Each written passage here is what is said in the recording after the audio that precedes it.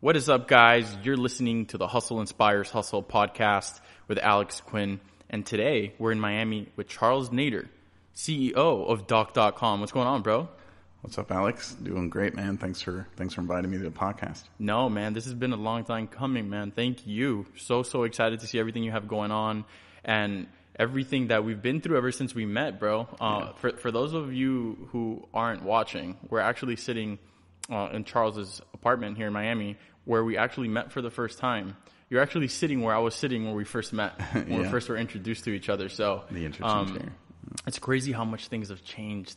How long has it been now, Probably like a year? Yeah, it's been about a year. A year and a half? Yeah. You guys have been doing so many amazing things. Guys, if you're just tuning in so you understand what's going on right now, the leader in telemedicine taking over the entire industry, disrupting the industry, Doc.com is something you guys need to be aware of. You've probably seen it already, heard about it already. But today we're going to talk about the importance of telemedicine and, of course, cryptocurrency. So, Charles, tell us a little bit about Doc.com and how it came to life.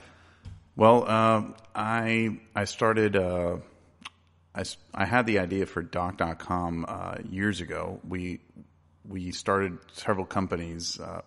I was a serial entrepreneur. I started several companies years ago. Since I was a kid, I was working, doing things. But there was a time in my life around about a little bit more than 10 years ago when I really started thinking, like, what should my life be like? And I started creating a philosophy of life. And I thought I was reading a lot of books by Jim Rohn, listening to a lot of different speakers and reading books and things like that. And really it came to me that the best thing to do really was to live the best life was to do something good for people, and to do something good at large scale. The best ways to start a business, really. That's just the world we live in. So I studied medicine in Mexico, and with a colleague, we started thinking about different things to do in the healthcare space. At the time, just being at hospitals, especially in Latin America, you see that there's so many people that just get in line to be treated, and they don't know what to do, really. I mean, they're just there because they don't have the education in health to actually figure it out. And it's incredible to see these lines of people form around hospitals. And it was like, well, why don't they have an easy access to a professional, healthcare professional, where they can just be, they can find out what's going on, see if they can solve it at home instead of wasting their time and money to get to these hospitals. And these are people that are in extreme poverty. So, combining the knowledge of the reach of technology with the spirit of entrepreneurship, that's how we came up with. Originally, it was called Dr. Dice. It was Doctor Says in Spanish. It was a network of doctors. Sí. Yeah, Doctor Dice. Yeah, and that company, we ended up changing the name to Docademic after that, after going through an accelerator program in San Francisco to make it more universal. And then the opportunity came to purchase Doc.com, the domain, which I thought, it was almost like destiny. I thought, wow, that name is just the perfect thing for what we're doing. Dude, that's probably, like, not even trying to gas you up, that's probably one of the coolest fucking domains there is right now. Like, I've told you before in conversation, there is nobody in the medical industry that has a better domain. Like, I think it's just physically impossible. Like, you have a 3-letter domain, dude, Doc.com. Like, that is amazing. Yeah. That is a really good move on your part, man. You really saw the value in investing the business for that. Oh, it was a huge, hugely important thing for me. I mean, I still had some resistance from my investors. They were like, well, is it really necessary? Because it wasn't cheap, obviously. But the day they transferred it over to us, we had 7 offers.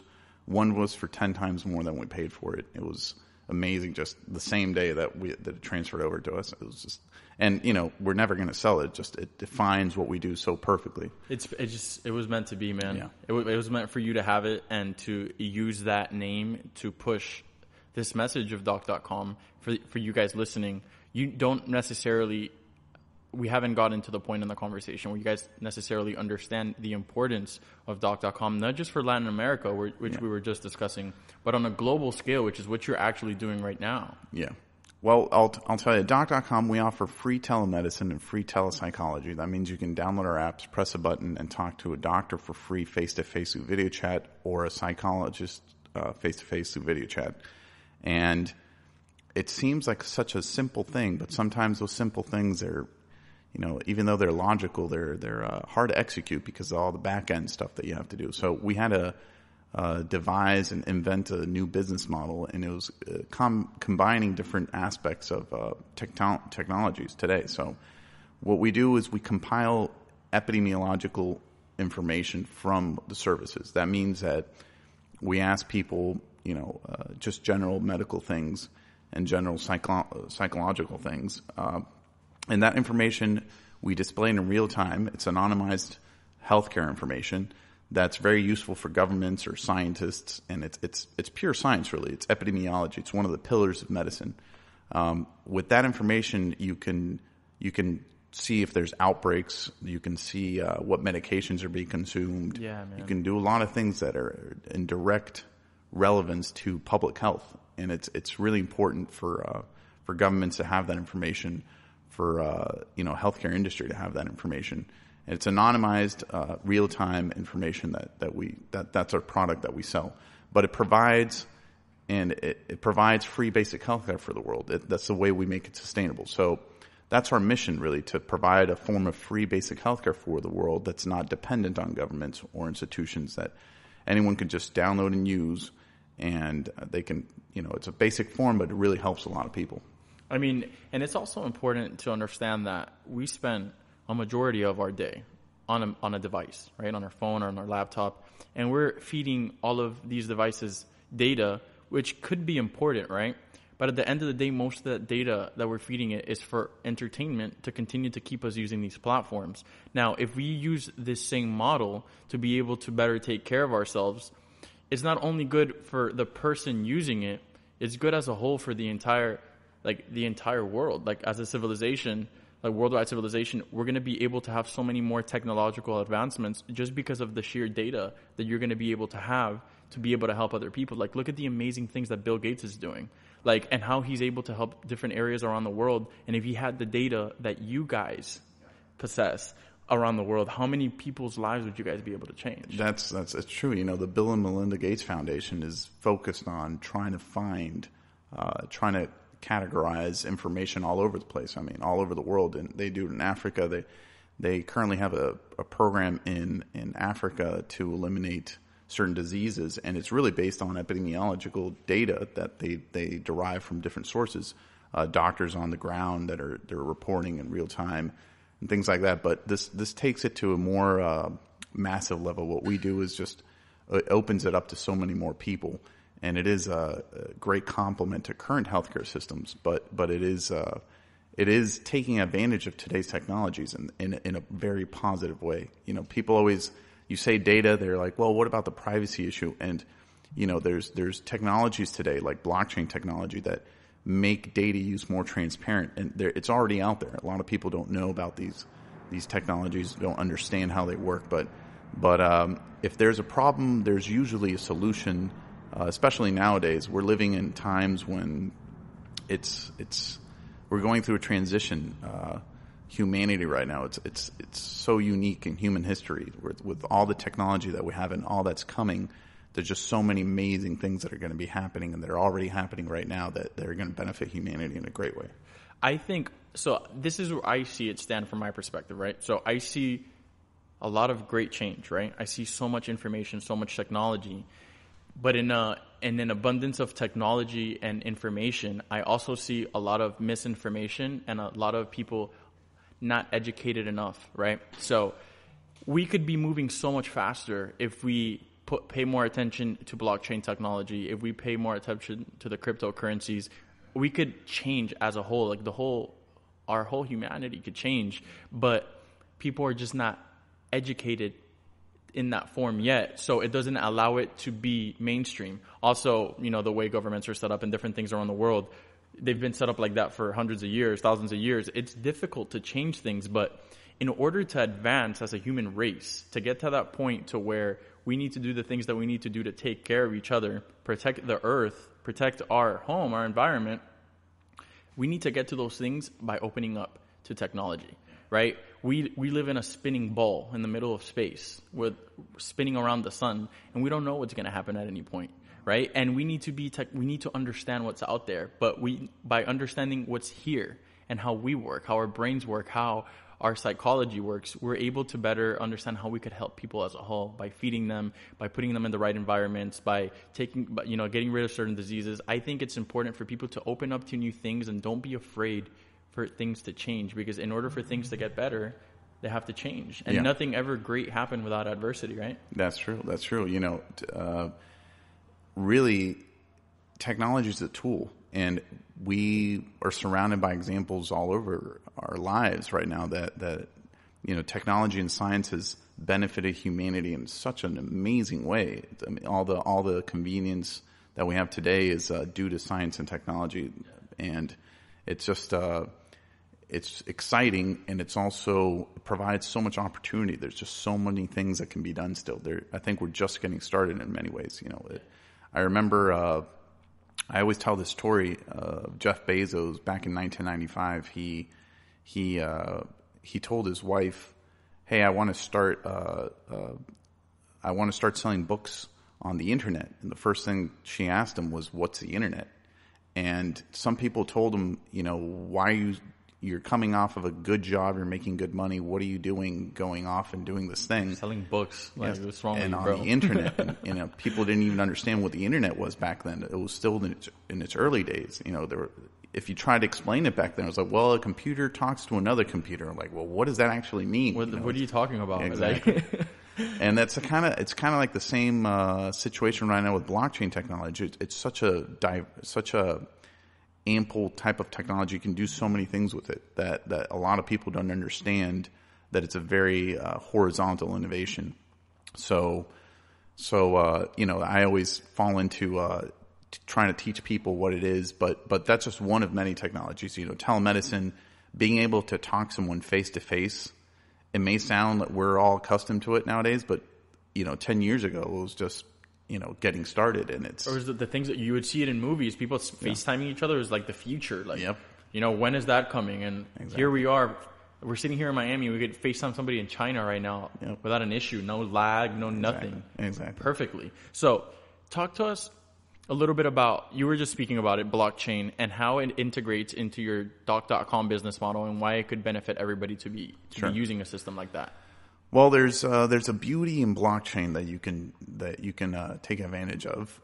What we do is we hash every time someone uses our service. We hash that data onto a blockchain. Right now, it's being done on the Ethereum blockchain, but the next stage is putting it on our own blockchain, the Life Chain. And what that means is that it provides a transparent, publicly verifiable way of proving three things. One, you prove that there was someone being treated, the publicly verifiable. So there's no how many users do you have? It's just straight up right there, transparent for everyone to see. Second thing is you can view the data that's being shared. So that's a huge benefit. So you're being transparent about the use of data. It's important to understand, with science is very heavily data-based. So you need information to create new things or do advancements in technology. So it provides those two levels, new improvements in the levels of transparency that you have. And the third thing, you can simultaneously reward someone for actually an act, for taking care of themselves. So we're teaching people that they can use this free service, and yes, there's data being compiled, it's anonymized, but you're also being paid for it. You're being rewarded for it with a cryptocurrency all in one fell swoop. And the blockchain does that. It does that all in one fell swoop. So it may sound like a simple thing, but it's just the blockchain technology permits us to do that. And it's a great complement. It's a great component to add to our business model, because we are a data company, a healthcare data company. We compile information and do data analytics on it, epidemiological analytics. And to offer that extra layer of transparency and to actually pay people for their data, that's just something that hasn't been able to be done with this level of efficiency and transparency ever. So and it goes back to what I was just saying now. We spend a lot of our time on Facebook, Instagram, all these companies that we're just giving data to, not being paid for it, and they're profiting from it, which is okay. We use their systems, and we enjoy that, and we're able to stay connected. But they innovate in different ways, right?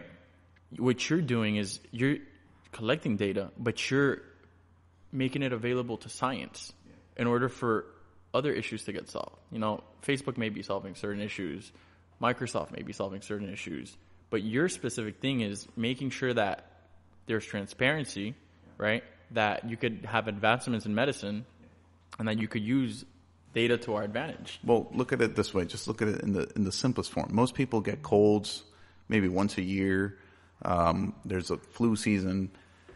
If you can see a group of people getting the flu in a certain region of the country, or a county or wherever, and you can just do something to send them a message and tell them wash your hands, just a simple thing like that can probably save a lot of people's time and money, because and lives, and lives. Times, yeah. It's definitely people's lives. Some people get really sick, especially the elderly. There's the spread of diseases is something you can contain much quicker if you know the information in real time. So that's so important for society, because it increases productivity. You can go to work instead of staying home because you have a cold. You don't have to suffer through that. And this model, using blockchain technology, incentivizing people to actually take care of themselves, is just a great combination, because you have an incentive and you have a service that's a quality service. You can speak to someone that's a professional that you don't have to pay for. So it's just it's a great combination of things. It's crazy. I remember ever since I met you, seeing all of us talking and seeing all the reviews and seeing all the press, and specifically with the mental health issue that we're having worldwide, how many people you guys are helping from a mental health perspective. Like, you guys have saved a ton of people that were in really rough shape, that didn't really see any other option for themselves, and you guys got them out of those situations. It's gotten you featured on you were on the cover of Forbes. Yeah, okay. That was amazing. That's pretty fucking cool, man. Yeah, and not just being on the cover of Forbes making a ton of money, because whatever, anybody can make a ton of money, but doing something that is against the grain, right? It's maybe people thinking you're fucking insane because you're doing it, but you're trying to do something good, and while still following that entrepreneurial spirit that you have, right? It's amazing to be recognized that way. I love seeing you win. I love seeing you traveling around the world, going to the UN, speaking, with world leaders, because it goes to show that anyone could do it, bro. You started this from Mexico, man. Am I correct? I started it in Mexico City, which doesn't have the startup ecosystem that you have in the US or in Europe. Or in Asia. It's much smaller, much smaller. There's a lot less funding, and it was just, you can do it anywhere, really. I mean, that's the beauty of the times we're living. We have the internet now. We have different ways of doing things. We have just so many different ways of starting something, and you can do it from anywhere, really. That's why I think it's important for people to understand that, yes, we have presence in the U.S., we have presence in Latin America, we're in multiple countries now offering our services, and it's just it's something really significant to have started it in a place like Mexico. But at the same time, I value having started in Mexico because of the fact that the experience of living in a country like Mexico, where there's so much poverty, really gave insight into building something that was available for everyone. We had to make something that was universally available. You don't have the payment barrier. In places like Mexico, there's people that they have a way to find us to get a smartphone. Most people find ways to get a smartphone. You can buy them on street markets and things like that. But payment methods, they may not have a card. They may not even have a bank account. So, it's a different situation down there. A lot of people don't think about that. Like, we pull out our card and put it and download the app. There's people that don't have a fucking card or have a bank, and they need to see a doctor. So just to simplify, you download the app, sign up for the app. As soon as you log in, call a doctor. Yeah. You just press the button in the center, and it connects you to a doctor. It may take a minute or two, but it'll connect you to, it's similar to ordering an Uber in that sense. You press a button and you get a doctor on the other line or a psychological therapist. Actually, our psychological service is the one that grows the most. Yeah. I know in the last couple of weeks we had at least 5 people that said they were on the verge of suicide that called in, and they have someone to talk to. They may be alone in their homes or wherever, and it's just that's a life that you're potentially saving. Crazy, man. And it's open and free. That's why we do this. That's how we're changing the world. And in order to change it, we had to make a scalable model. So this is really, I believe, the power of entrepreneurship, the power of being part of something like this. It's really how I always felt since I created my life philosophy. I thought this is where the effort has to be put into. It's really doing things that are important. I admire people like Elon Musk. He's hell yeah, an amazing person, but one of the things he always says is do something that's important, because times get tough, and if you're doing something that's important, it'll get you through those hard times. And it's true. I always say, the whole process of starting a company and going through creating a product and pricing it right and doing all those things, but providing free basic healthcare for the world, which is our mission, is so important that it doesn't matter. It gets you up in the morning. You're like, it's whatever's coming to me is worth doing. Now, for people to understand, right? So we could give them the big picture. This started in Mexico, guys. We're sitting in the United States discussing it right now. But tell them how many countries in the world are currently using the service. 24 countries right now. We have all of Latin America except Brazil and Spain, and in the U.S. and Florida. So we're soon to be expanding to the rest of the U.S. We're preparing for that next stage, and we're going to increase our presence in Latin America and also start offering it in different languages in Europe. We have a deal that we're soon to execute with the United Nations to put in Eastern Africa. The plan over there in Africa is there's a lot of people that they've captured from Al-Shabaab. It's like a radical terrorist group that they capture children in these the villages, and they indoctrinate them with the way of thinking and ideology, and then they send them off to be suicide bombers and things like that. So to do horrible things. So they've been capturing these people, putting them in prisons. But the irony is that they put them in prisons and they become even more radical inside the prisons. So, and it's tough to get, psychologists into those prisons or doctors. And so they're just, these places are really bad. So the UN thought it would be great for us to put access, screens access within these prisons to try to change the way of thinking of some people, to teach them forgiveness. Really, yeah. And people tend to overlook that because they're the bad guy, they're in jail. Hey, some of those bad guys might get out one day, right? They might serve their sentence, and we want to make sure that we prepare people to prepare them for success, even if they've screwed up before. Like, exactly, how are they going to give back to society when they get out? Yeah, the thing is that if you can change the way of thinking of just one person out of 10, let's say, that person may end up changing the minds of others around. Ripple effect. Yeah. So that's why it's so important, because that's why it's worth doing things like that. It's a tough thing, but you can still have a lot of positive impact, even if you can just change the trajectory of one person's life. And it's the same in poverty-struck regions in places like Latin America or Africa. If you can tell one person, it's all right, you can figure this out, there's other ways, go out, read things. If you can just change the trajectory of one person and guide them out of their situation, they may pull others with them. And that's just a ripple effect that it's really hard to measure, but we know that it happens all the time. That's why it's so important. And, we're working constantly on trying to get our services into everyone's hands worldwide. That's amazing, bro.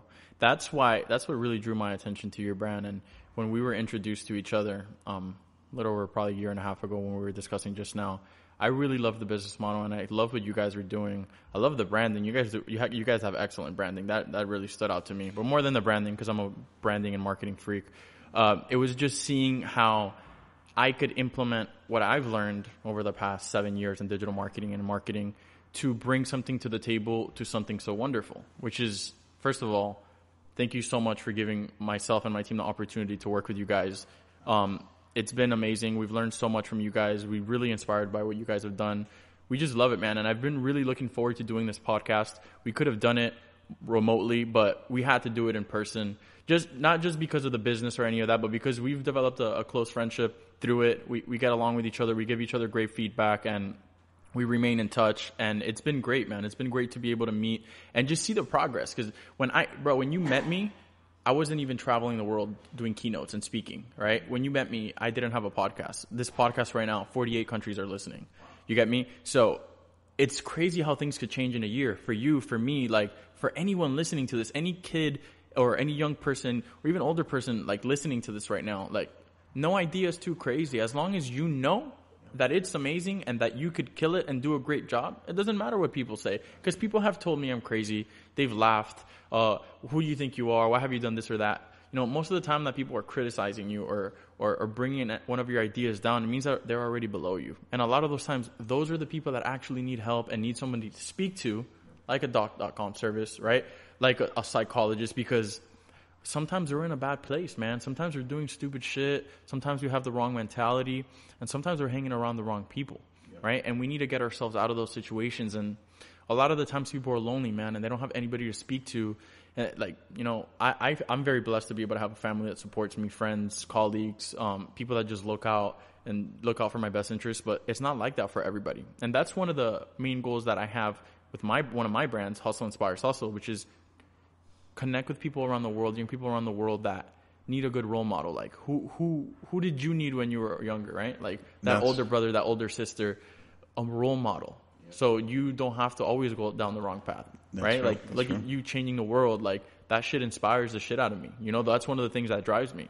And you're inspiring the next guy and the next guy and the next guy, and it's a ripple effect. It is. You know, I myself, I grew up with a single mother, an amazing mother. She really was a very positive person in my life.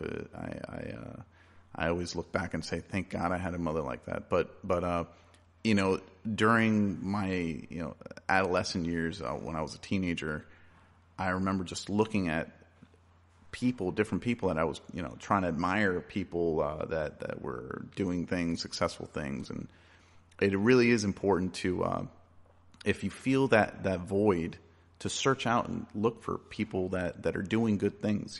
That you can go down the path, you can go down the wrong path, but always know that living the best life means that you're doing something good. And why put so much effort into things if you don't want to live the best life? I mean, that there really is.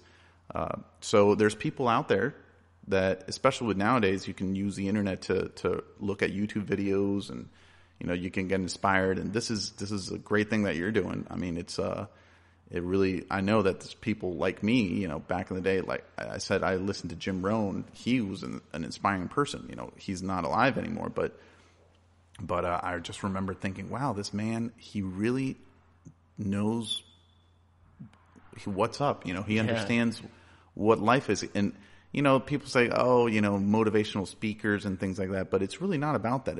It's thinking of what kind of life do you want to live, really? And how are you going to start getting on that path?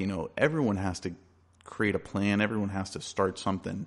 But really the most important thing is getting started, creating a plan. If you don't have success in the first plan, move on. You probably learn something. Every setback is always a stepping stone. Yeah, a stepping stone comes with a bigger opportunity down the road. So be optimistic, never give up, and just look towards people that you admire that do positive things. Amazing. Charles, where can people follow you on social media? I know you recently got verified, so congratulations on that. It was about time that the universe recognized the great work that you've been doing besides a Forbes cover. All right.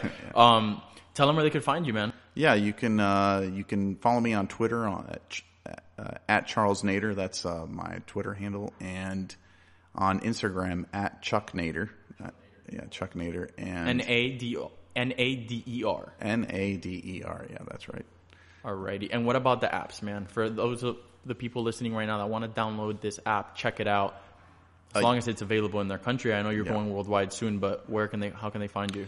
Well, there's two ways of doing it. You can go on the App Store or Play Store and just look up doc.com. Just put it in the search bar, and it'll show you Doc Health and Doc Emotions if you're in Florida or if you're in Latin America.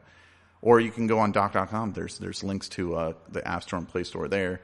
We're also about to relaunch our site with a text service. It's free also. You can ask questions in text on doc.com. This is happening within a matter of days, actually, probably. Okay.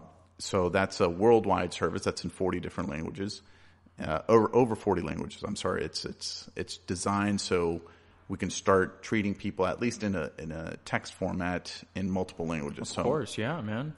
So it's wherever in the world people can ask questions in text and get responded by a doctor and a psychologist too, right on our site doc.com. That'll be released, like I said, in a matter of days. So basically, doc.com, that's such a simple thing. Yeah, I mean, guys, like, for real, like, doc.com. That's it. Like, that's all you got to type in. That's all you got to do. Guys, this is Alex Quin. You're listening to the Hustle Inspires Hustle podcast. Today we had Charles Nader, CEO of doc.com. Thank you guys so much for listening in. Send questions, rate, review, subscribe. Let us know what you think. Let us know who you want to hear from. Thank you guys for tuning in. See you guys next time.